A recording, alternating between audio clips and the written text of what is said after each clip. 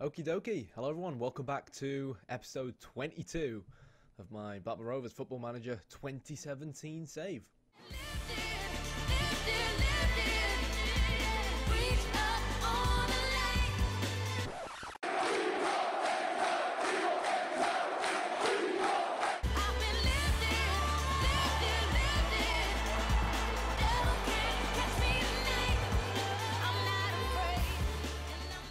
So obviously the last episode we drew 1-1 against Newcastle and then just about beat West Brom, a Craig Conway goal in the 89th minute. And then we had League 1 side, fair play, 4th in League 1, not too shabby then. But yeah, League 1 side, Scunthorpe United, away from home in the FA Cup 4th round. Unfortunately, we did in fact go 1-0 down. It took a Danny Graham penalty to take it to a typical FA Cup replay.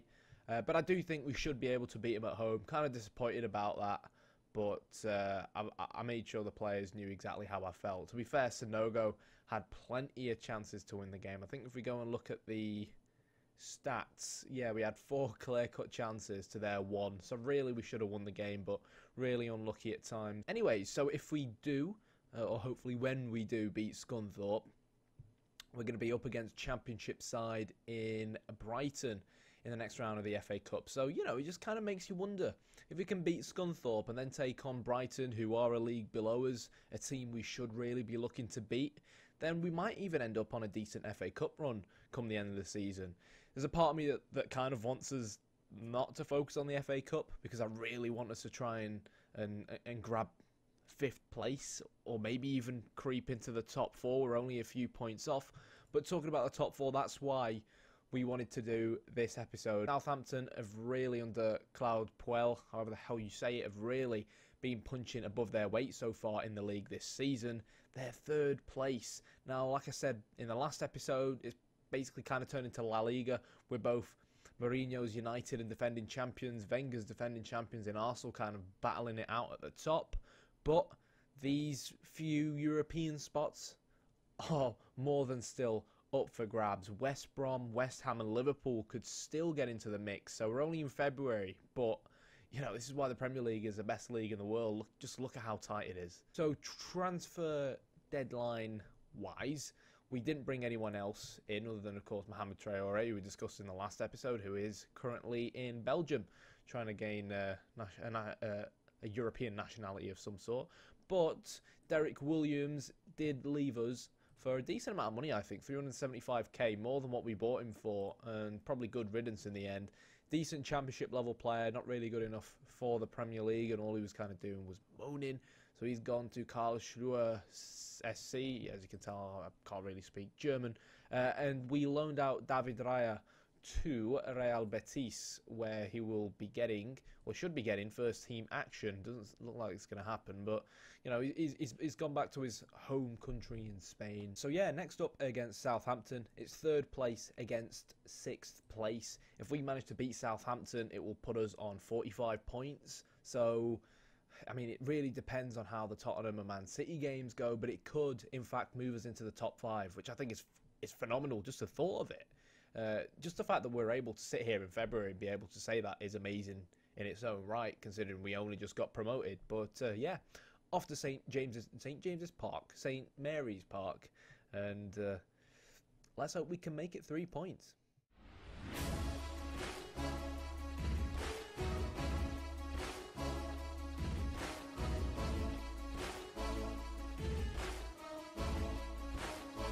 Hello everyone, welcome to St Mary's Stadium, or apparently Bob the Builder's building yards at Owens and Son Construction. What the f*** is this? I've never actually seen this before, because I always used to play on 2D. So what's the attendance? What the hell is this? Obviously, I mean, I kind of get it that they must be extending their stadium or something like that. So what's today's attendance? Well, I mean, if the bench is there, where the hell do they go? All right, the tunnel's up there. Right, it's must wood. Anyways, let's focus on what we're doing tactically. So obviously, we've got a few important players out injured. Fabio is no longer with us. He's currently in hospital. Same with Cadura and same with Gouffran. So if we are going to win this game, it's going to be really tough. Fortunately, though, for us, even though Southampton have a team that's miles better than ours, their main danger man, James Ward-Prowse, is also injured. So, yeah, Southampton really going to be looking to try and play a possession game. A lot of their goals are going to come from crosses into the box towards Charlie Austin. So that's something we're going to have to try and counter with him being such a physical striker. But scouting before the game, they are actually the worst team in the Premier League for tackling. So from our perspective, we're going to try and start the game off relatively defensively. I've tried to slow the tempo down as well, because if you slow the tempo down, your players won't be as rushed to try and pass the ball around and so on, which means they're less likely to make mistakes. And given that we are the weaker side, if we can hold on to the ball well, not really worried about Southampton potentially tackling us, then we can frustrate them. And as long as we've got the ball, I feel like we'll always have a chance of scoring, because we do have some magical players in the side. And if we can keep moving forward and eventually give the ball to Andre Gray, then hopefully it'll turn out pretty well for us. So the only other change that I made other than the tempo was pissed around a little bit with the opposition instructions, made sure we're talking. We're marking Charlie Austin tightly. Don't actually want to type mark. That's one of the things I like about doing these videos, because sometimes I'll do something incorrectly, or my assistant manager will apply advice incorrectly. Then I'll come back to it and be like, "Ooh, okay." But yeah, so we want to mark Charlie Austin tightly. We're going to go in hard on all three of the Southampton central midfielders. They're not that physical. They're very technical, which means if they start getting the ball, if they start getting time on the ball, they're going to start playing passes for days over our defence and so on. So yeah, that's something we're going to try and counteract. And of course, because most of Southampton's goals this season have come from crosses, we are going to be trying to show their wide players onto their weaker foot naturally. But again, there's only so much you can really do. The reason why I've left the defensive line on slightly higher is because obviously slightly higher on defensive is a lot lower than slightly higher on attacking.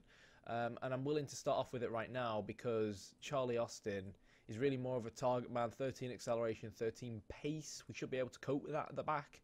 The only real threat they pose is through Sofiane Boufal, and we'll just have to keep an eye on him. Augustinson's going to have a fun time. He's not exactly the best defensively, but again, you know, we've got to be able to adapt. We've got to be able to slowly ease our way into games and see what happens. But there we go. Good tackle from Lenihan. Well, okay, it was a foul, but, you know, it's making sure Southampton know who the boss is. But 12 minutes in, we've not really done much, to be honest, but we've kept a lot of possession, so I'm not actually going to change our mentality just yet. We are the better side, but Southampton have a chance from a corner here. McLean should be able to pick this up, and, oh, no. Oh, God. Good save from Steele. Really poor, that, from James McLean. Credit where it's due to Dusan Tadic, though. Yeah, it just looked like he... was that offside? Let's take a look at that again. No, onside. Fair play, Charlie Austin. But, yeah, credit where it's due to Steele. Good save, that. And we're now going to switch to a standard mentality, but we're going to concede. Okay. Jose Fonte, first goal of the season at the back post, scores from that corner. That definitely weren't part of the plan, but that's what Southampton have. They have players who can put in quality deliveries into the box, and Lenihan praised him when he fouled for the first kick of the game, and he lost his man. So, time to change things around, I think. Kind of disappointed because I think that's probably the first corner we actually concede so far this season. So yeah, that's kind of disappointing. We're going to try and retain possession a little bit less, switch to an attacking mentality, demand more of the players, try and get the ball forward, particularly given that we've got two strikers up front, and see what happens from there. Lenihan picking up a yellow card now, so I praised him early on, but am I going to have to eat my words? Let's see if we can score a corner of our own. Andre Gray. Oh, yes! Anything you can do, Southampton, we can do better. Dario Dumic with his first goal to complement Jose Fonte's first goal. Really good delivery there from Augustinson. Good header from Lenihan, who's really been hot and cold this game. A very good save, to be fair, from Fraser Forster. But Dario Dumic, the Bosnian beast, in the right place at the right time. So, I'm going to switch back to defensive. And, yeah, we'll leave things like that for now. Just try and hold on to the ball. Go in at half-time at 1-1. I'll be pretty happy with that. Give the players an opportunity to you know, charge their batteries a little bit. And I think it's still anyone's game, really, come the second half. We've really missed the quality that Gouffran offers us, I feel, on the ball in them wide areas. Danny Graham, 6.4, might make sense here to actually move 2-3 in the middle of the park. And I am gonna do that, in fact. So, who are we going to bring on? We're going to bring on Damien Letalic. We'll go with 2 box-to-box midfielders for now. Hopefully, that'll just create an extra passing option for these wide playmakers who, to be honest, are having a complete fit so far today. We'll switch to a standard mentality and go from there. Right, we're going to try and go a little bit more direct now, try and change it around. So, going to switch to a counter mentality. Going to try and utilise Andre Gray's pace up front. Make him an advance forward. Whoops, not a target man. Advance forward. And just try and get in behind Southampton's relatively high line. Switch these guys to attack as well. And we'll swap shorter passing around to a slightly more mixed approach. Take off work ball into box and just go from there. We need to try and regain control of this game. And in match team talk might help do the trick as well. And again, it's very tough. It's very tough to try and go into an attacking mindset because that'll result in our fullbacks starting to get forward maybe too much than they should be. And with Boufal on the pitch. Oh, wait, no. So Rodriguez has come on. Sorry if this has been a bit of a slow episode, but this is kind of an important game. This is kind of how I roll. So Shane Long has been brought on and he will start causing us problems because of his pace. So, okay, here's the plan. Here's the plan, ladies and gents. We're going to keep Lenihan on. We're going to move Letalic into midfield. And we're going to actually bring Yaya Sanogo on as a target man. We're going to stop trying to use the offside trap. We're going to go a little bit, We're going to go a little bit more direct. We're going to start pumping the ball into the box and get stuck in a little bit more. We'll change Steele's distribution to target man. Try and get that ball to Sanogo. And now for the last 20 minutes, try and go in all guns a-blazing. We've dropped our defensive line to try and counteract Shane Long's pace, but I do feel like with dropping our defensive line, we should hopefully be okay. We've just got to be able to keep a hold of that ball in midfield. So good tackle there from Dumic, and this is our chance to go direct. That's what we wanted to do. Andre Gray now will pounce with his pace as long as he doesn't lose the...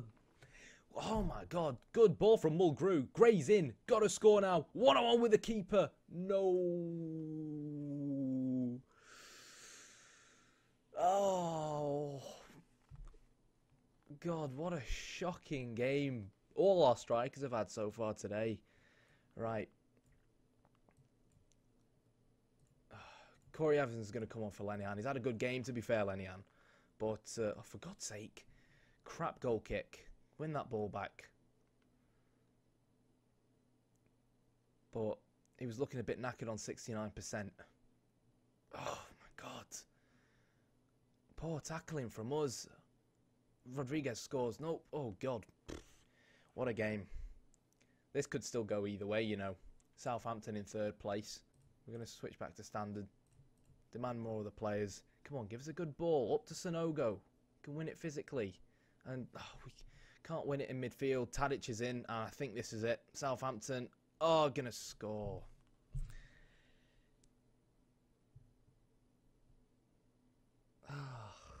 Man. How the hell we conceded that? That's from like an impossible angle.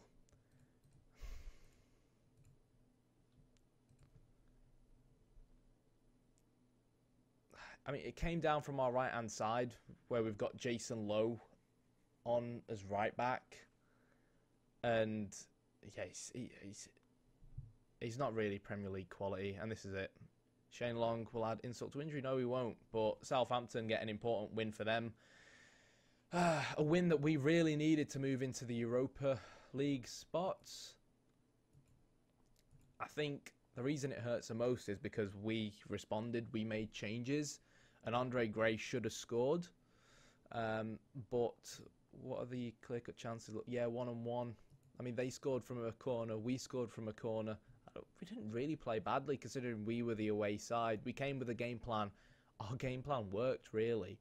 I think if we'd had maybe Fabio at right back and had that extra bit of quality with Gouffran on one of the wings, then it may have ended differently. But just to concede this goal, in the manner in which we conceded the goal, there, I brought Corey Evans on. You know what? I probably shouldn't. Not physical enough. If it was Lenihan on, he'd have won that header.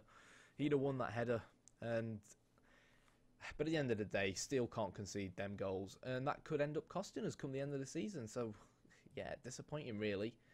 But, that is going to be it for this episode. So, kind of disappointed, to be honest, as you can tell. And we finally lost the game. So next up we have Scunthorpe. Let's see if we can, rally the troops, win that game at least, and get the lads back in a positive mindset. After that, we'll have West Ham and Stoke at home. And then we'll go for a cheeky double episode where I'll cover the United game, then play the Leicester game off camera, and make sure the Tottenham game is also included in that episode. So, yeah, gutted we've lost. But there's still a lot of football to be played. And even if Spurs and Man City... I mean, the annoying part is that Southampton have now created that gap.